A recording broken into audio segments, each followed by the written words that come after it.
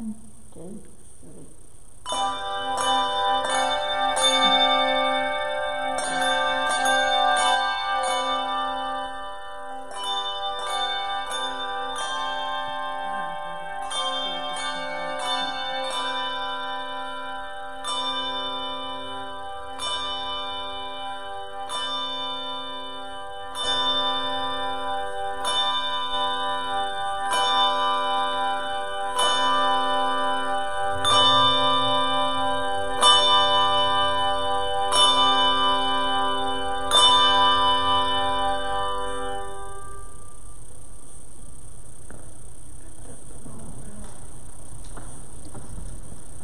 Good morning, and welcome to worship here at the Central United Methodist Church. We're glad to see everybody who's here in person this morning, and we're also happy to have those of you who are watching us online or from a recording that's available later. A few announcements. First of all, we're always glad to have non-perishable foods be donated and placed here in front of the altar rail. We certainly appreciate those. They go to our local food bank. Also, we've been told by Ellis that donations for the food baskets have met the needs that we have in order to supply those food baskets for the upcoming holiday, Thanksgiving holiday. And if you've still just got money in your pocket, just burning to be spent,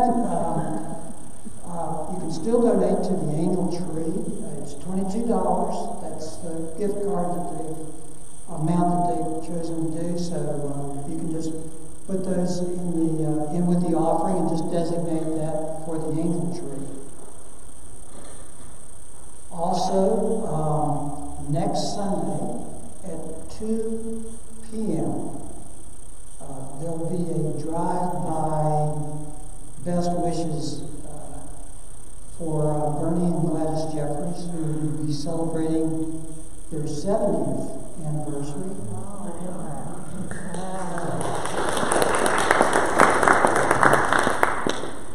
And that's going to be at their house. They reside in Cliffordale Park on Portland Avenue. I don't have the number, but if you go into Cliffordale Park along Main Street, our Main Street, as you go downhill in Cliffordale Park, it's the first street on the left. That's Portland Avenue. And just look for the stream of cars. So we certainly want to wish, in advance, wish them a very happy anniversary. And of course, hopefully we get a lot of folks that participate in that, since normally we have a big to-do here at the church. Yes, Ken. Are we going to gather somewhere else or just go? Just go. Just go. At about 2 o'clock. Okay.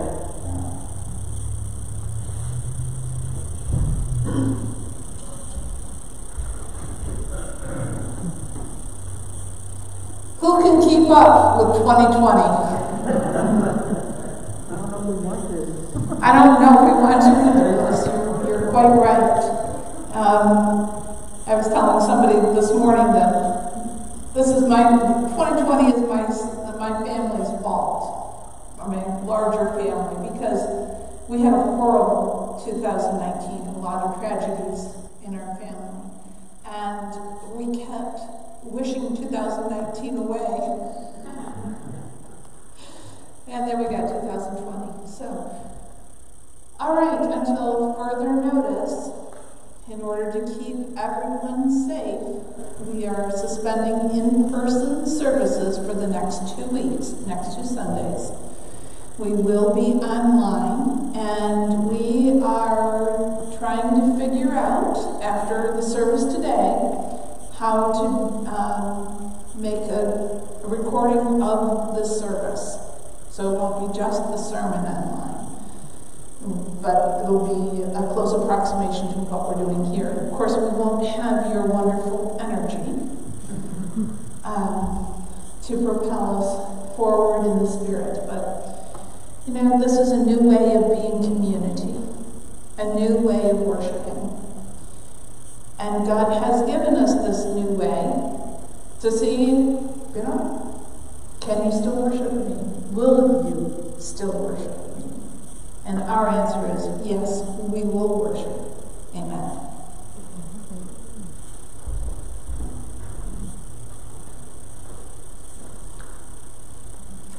If you'll please stand as you're able.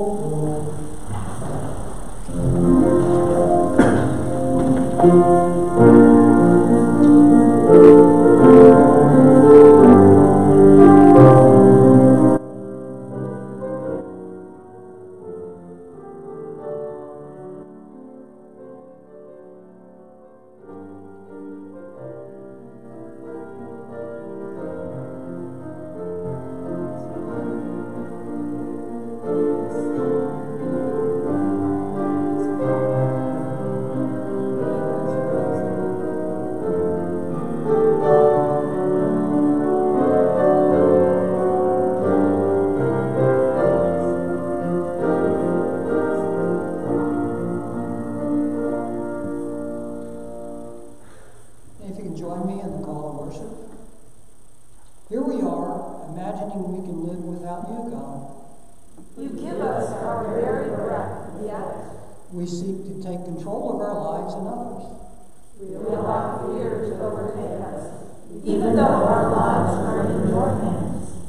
Draw us into your steadfast love. As we worship today, shape us into the likeness of your Son, in whose name we pray. Amen. If you join me in the invocation. God of eternity, by the power of your Spirit, speak your word to us this day, that hearing we may know your truth and live ever faithfully for you. In Jesus' name we pray. Amen.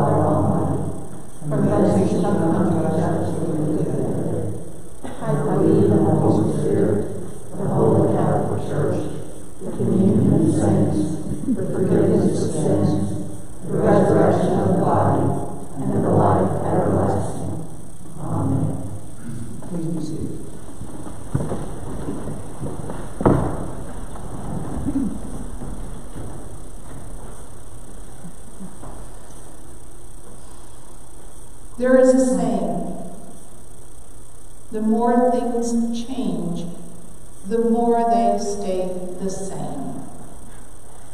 I very, very clearly remember being 9 or 10 years old and going to my mom and saying, "I'm bored."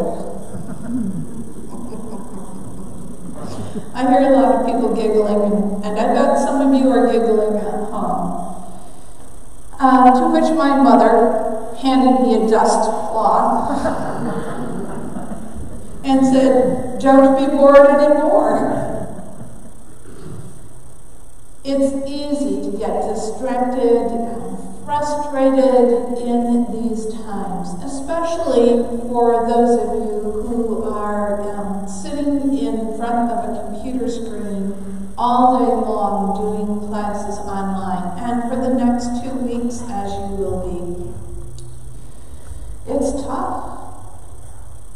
So God has given you something very special so that you don't need to be bored, and it's not a dust cloth. God has given you imagination and creativity. Find ways to think about others. Write a note or draw a picture for your mom or dad or your siblings, nice pictures, just to say thank you and I love you. There's always something that we can do for someone else that's fun. All you need to do is use your imagination. So my challenge to all of you today is to use your imagination and your creativity to find ways to say thank you and I love you to your family members. Let's pray. Dear Jesus, we thank you so much that with this COVID, you have dusted off our imaginations and our creativity. And you have said, use them. I've given them to you. And we pray, Lord God, that you open our hearts and minds and souls so that we may find new and creative ways of saying, I love you to all of those around us. In Jesus' name, amen. Amen.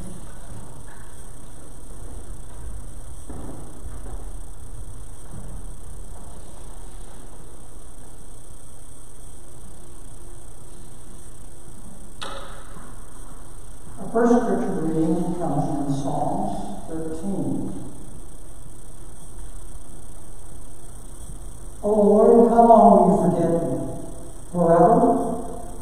How long will you be away? How long must I struggle with anguish in my soul, with sorrow in my heart every day? How long will my enemy have the upper hand? Turn and answer me, O Lord my God. Restore the sparkle to my eyes, or I will die. Don't let them rejoice at my downfall. But I trust in your unfailing love. I will rejoice because you have rescued me. I will sing to the Lord because he is good to me. The word of God for the people of God. Thanks be to God.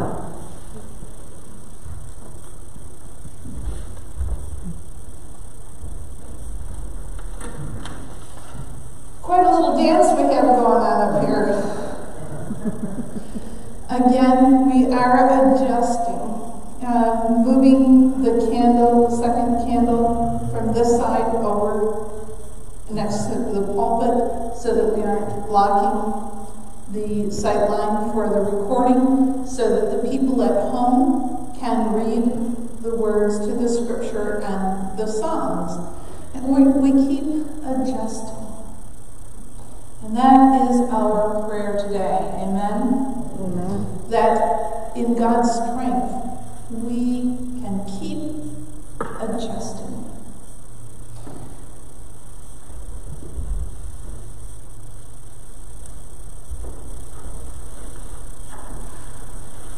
Adjusting to remembering the prayer requests. So if you will just take a deep breath and center yourselves in God's presence. Lay aside all those to-do lists, and let us pray. Father, Son, and Holy Spirit, we pray for Riri Bryant,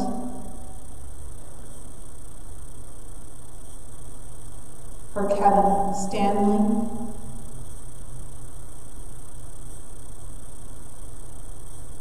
Betty Bowen in the loss of her husband,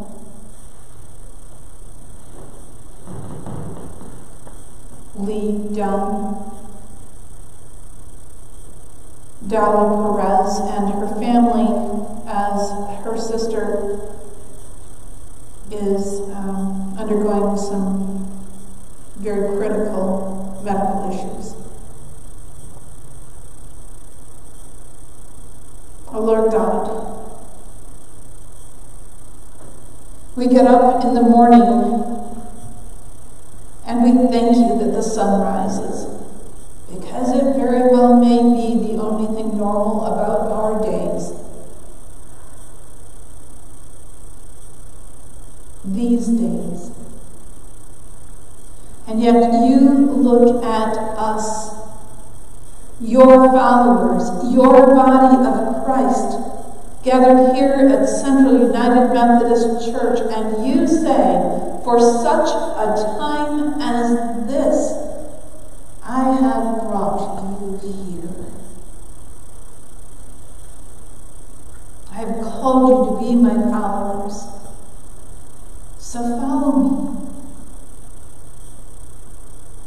Follow me with your prayers for others. Follow me with your connecting with one another in new and creative ways.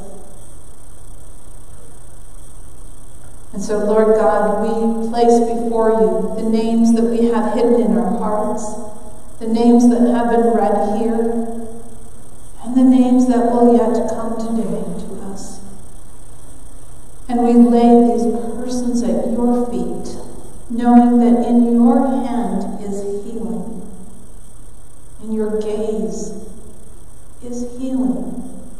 Whether that healing is here or in your very presence, we don't know. But we do know that you are the great physician. And we praise you and thank you, God, for that. Lord, we pray above and beyond all things for an eradication of COVID. There might be a miraculous, even though at the very thought of it, in our tiny little brains, we all say, oh, that'll never happen. Imagine, what if? We know that God is big enough. Father, we place all who are suffering from the effects of illness, who are having surgeries. We especially pray for those who have lost loved ones, who have come home to be with you. We praise you and glory that they are with you and in no more pain. But, oh Lord, you know the sorrow and the hole in our hearts. But we also know that in time you will heal us as we look forward to you. Lord, we pray for our country and all countries and all leaders, that they are looking at you for all of their decisions. Father, we pray for teachers and students, especially during these times, and especially for those who look for school to be their safe place, for the place where they can be fed. No, Lord God, we are so thankful that you are surrounding each and every child. And Lord, where there are needs, please bring them into our paths and we into theirs, that we can truly be your hands and feet in your community, in your world. This we pray through him who has taught us to pray together, Our Father, who art in heaven, hallowed be thy name. Thy kingdom come, thy will be done, on earth as it is in heaven. Give us this day our daily bread, and forgive us our trespasses, as we forgive those who trespass against us. And lead us not into temptation, but deliver us from evil. Thine is the kingdom, the power, and the glory forever. Amen.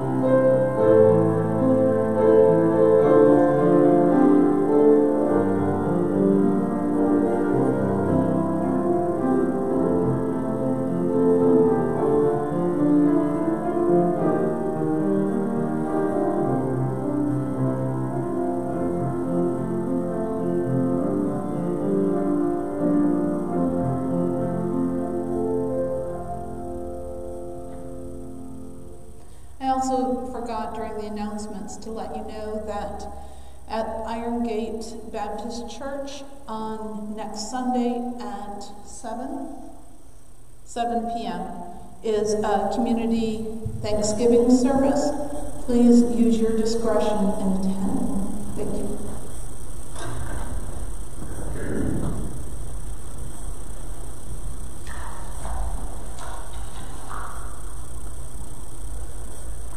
Bear with me, Mike. Normally you can tap in your finger when you need to turn the page, but with mask and all this, it's a little hard to do with dry fingers. Okay. And our next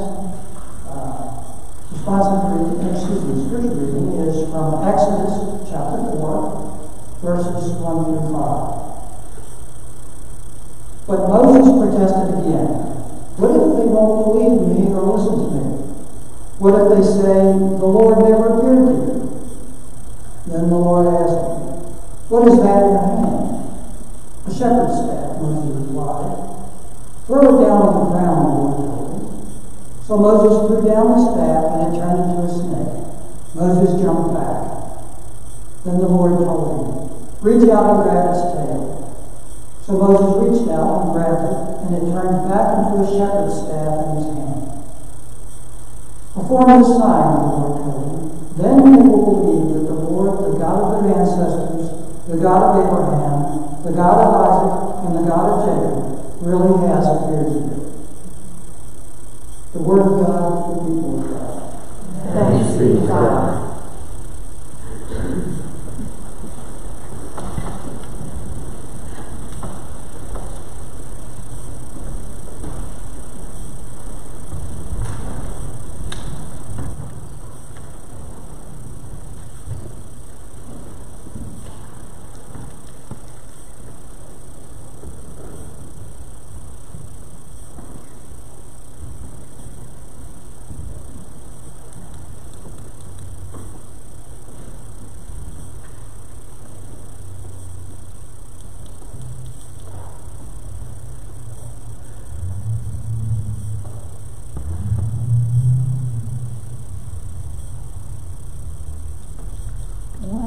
Two.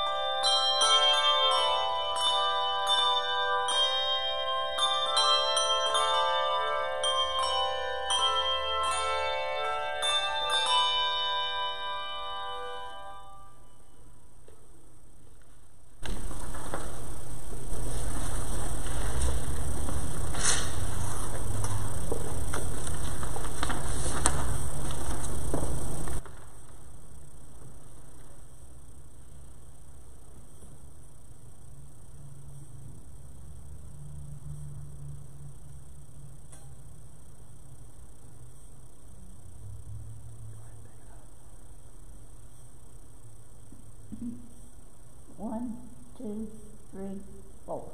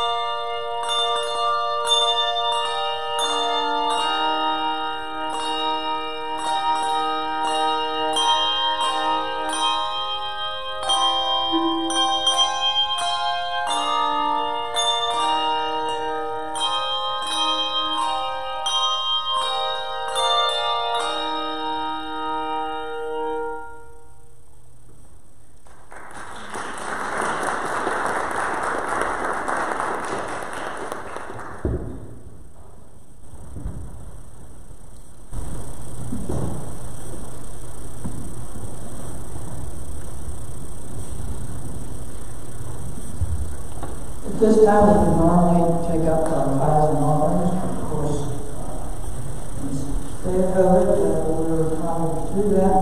However, we do have an offering plate that has gone into the communion rail and also in the back. So if you haven't already, you go ahead and put your tithes and offerings in those when the service is over. This time, can you please join me in the tithes and offering blessing? Abundant God, we return to you the gifts you have given. May this money and our lives bear witness to the good news of Jesus. In His name we pray. Amen.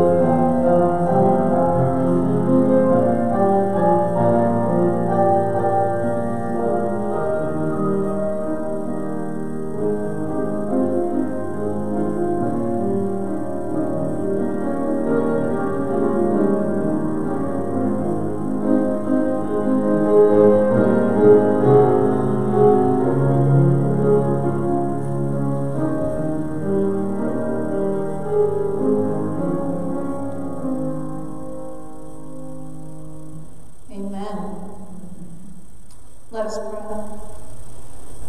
Father, Son, and Holy Spirit, we are yours. And you, Lord God, have promised yourself to us. Father, we pray now that the meditations of all of our hearts and the words of my mouth will bring glory and honor to you. In the name of the risen Christ we pray, amen. Amen. Will you please stand for the reading of the gospel as you are able.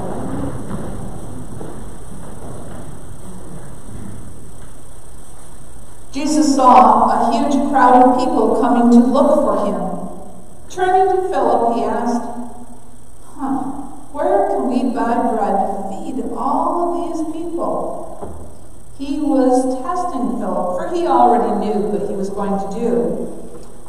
Philip replied, well, even if we worked for months, we wouldn't have enough money to feed them. Then Andrew, Simon Peter's brother, spoke up. Yeah, there's a young boy here with 5 barley loaves and 2 fish. But what good is that with this huge crowd? Tell them to sit down, Jesus said. So they all sat down on the grassy slopes. The men alone numbered 5,000. Jesus took the loaves, gave thanks to God, and distributed them to the people. Afterward, he did the same for the fish, and they all ate as much as they wanted. The word of God for the people of God. Thanks be to God. You may be seated.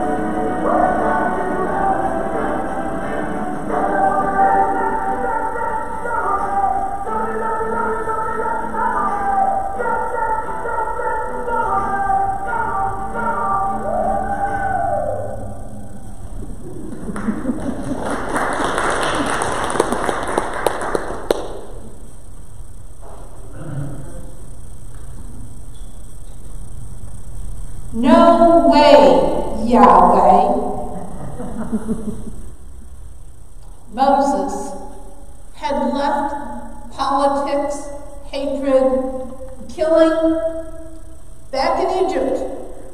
He was pretty comfortable with his life as a shepherd. Sure, the sheep could give him some grief, but he had that shepherd's staff. He could handle that. He was in a very ordinary place for a shepherd. And yet one thing we know is that the very ordinary becomes extraordinary in the hands of God. Moses, leave this burning bush, God says. Leave this burning bush. I've just done this to get your attention. To break through the blindness you have created with your comfortableness. Those people, your people, back in Egypt, they're suffering horridly. There isn't a minimum wage. There's no OSHA. There's no Fair Employment Act. No labor unions. This can't go on. You go set them free. No way, Yahweh. Then what did Moses do? Right. He came up with every excuse in the book, except for maybe his dog ate his homework. I don't think he used that one. But God let him ramble on, and then finally God said, doesn't matter who you are. What matters is that I have called you and I will be with you. Wow. You'd think that would make all the difference in the world. God's with Moses, so he'll go do whatever God wants him to do. God is with us, so we will go do whatever God wants us to do.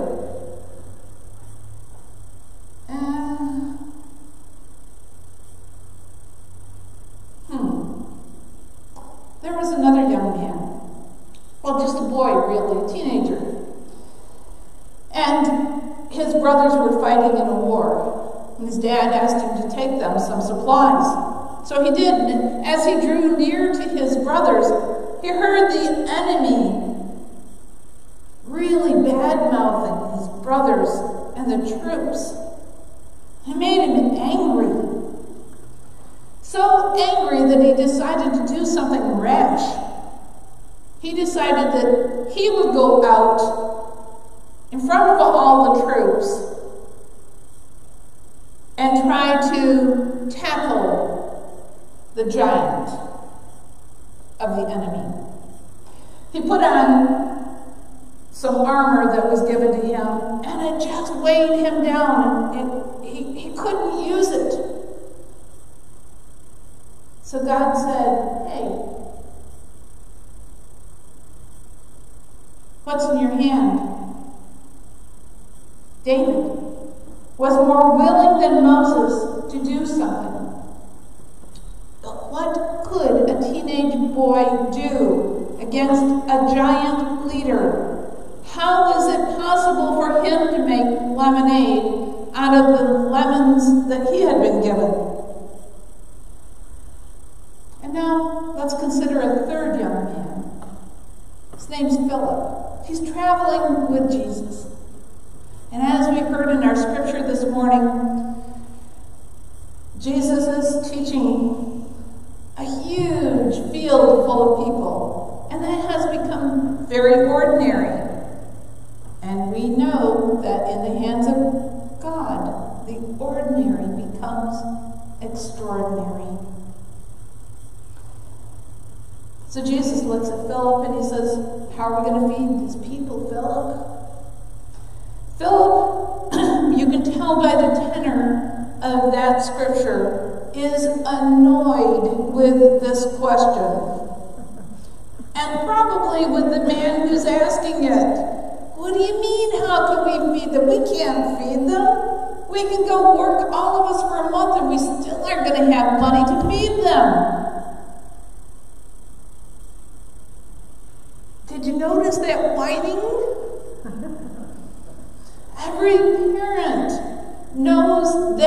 sound, that slow, high-pitched complaint that grates on the eardrums and aggravates the soul. The tone of voice is difficult to bear, but the real irritation is the underlying cause, discontent and disobedience.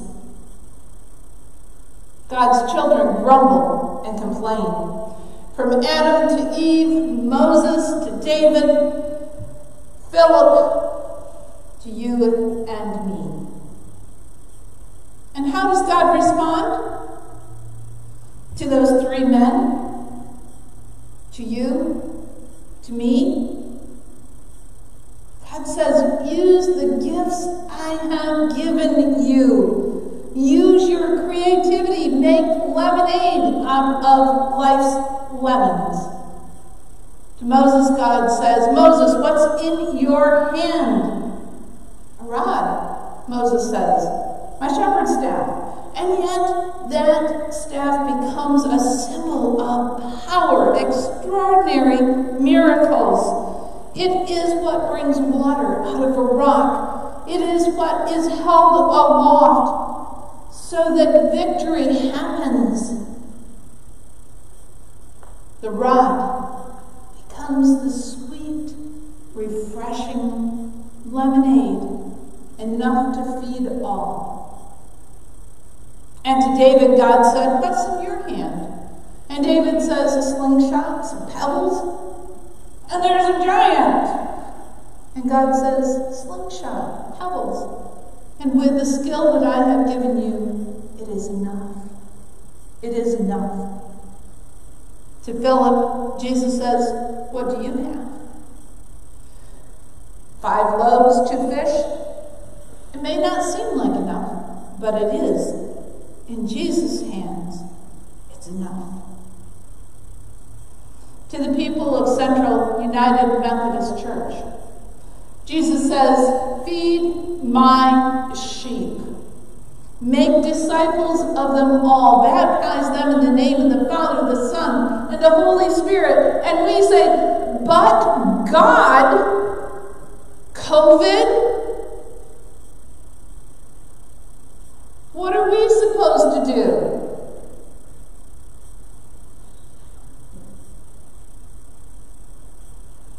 People of Central United Methodist Church, what do you have in your hands?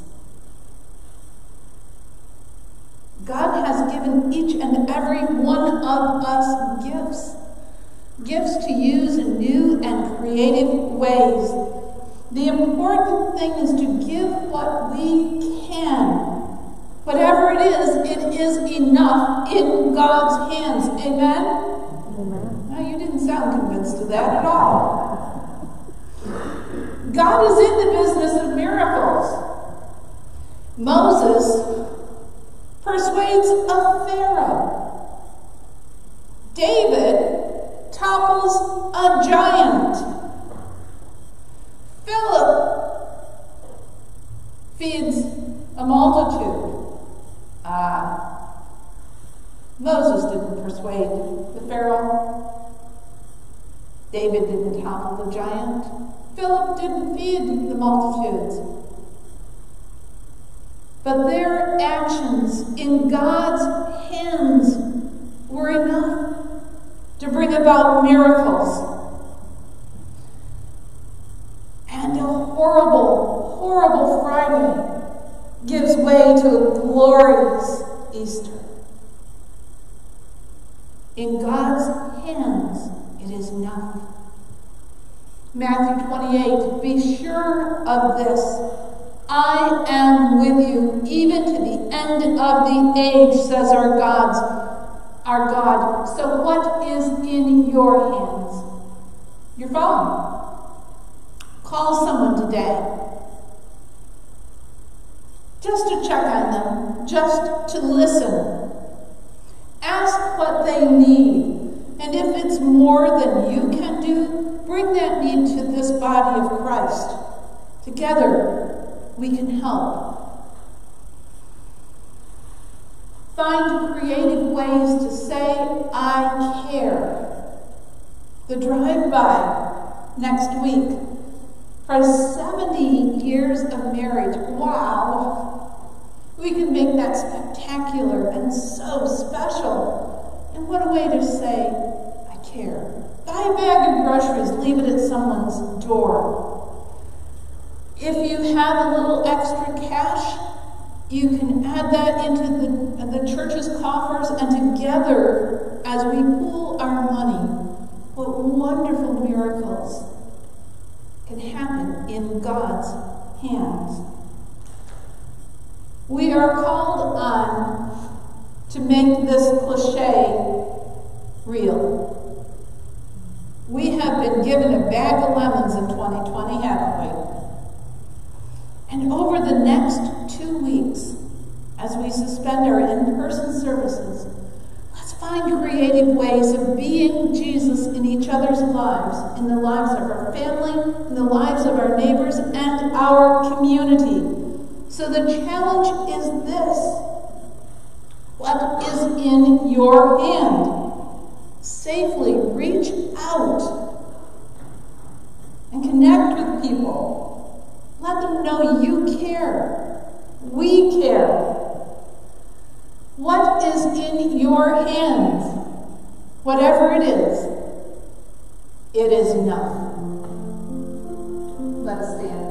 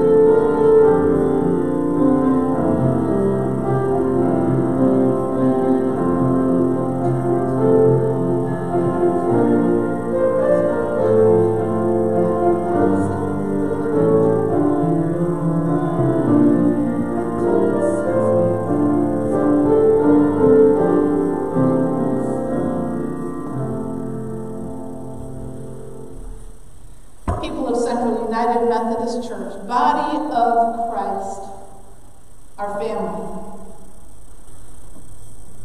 We can make lemonade this week. Amen? We can make lemonade this week. Amen? One of the ways that Jim and I are reaching out is we're taking our dining room table out on our lawn for Thanksgiving. And neighbors who want to will bring a dish to pass. We'll have to-go boxes, and we'll be serving up Thanksgiving meal for whomever God brings. What if you took your Thanksgiving dinner table out on your lawn and just put up a sign? Thankful for you. Have a meal. What if? Use your creativity. And now may our God, who is love and imagination personified, so flow through your hearts and souls and minds that all the people you meet are touched by Jesus. Amen.